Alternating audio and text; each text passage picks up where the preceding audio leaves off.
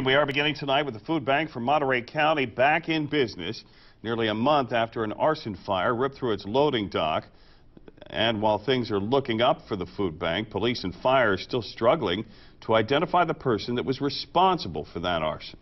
Action News reporter Bryn Whitaker is live from the food bank with our top story. Dan, I'm standing out here in front of the newly repaired loading dock at the food bank. That's just one of the many repairs that they had to make to reopen their doors today. This community has spoken, and they say, we don't want anyone in this county to be hungry. Thanks to more than $500,000 worth of donations, the food bank for Monterey County is running at full capacity once again. We were able to ensure that nobody in this county went hungry. Local organizations like the Community Foundation for Monterey County and the United Way have all chipped in. The latest donor is the Salinas Californian.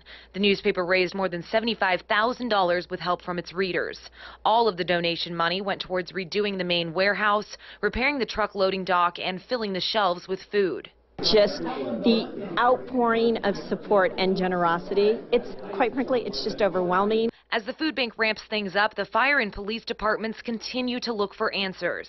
So far, they have no concrete leads for finding this suspect, which is troubling to the fire chief. This person lit a fire, but came back multiple times to make sure that the fire really got going. So it's not their first time they've done it. They have some experience. That's a very dangerous individual. They need your help and are asking you to come forward if you recognize this person in the surveillance video.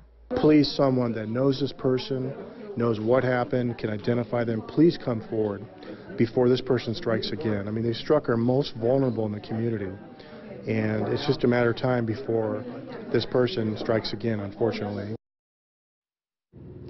And Salinas police are offering a $6,000 reward for someone who can give any information that will lead to an arrest in this case. They also want to remind people that tips will remain anonymous. Dan? All right, thanks very much. Appreciate it, Bryn. Although the food bank is now able to take in food, they are asking that you hold off for donations for another week as they get settled in.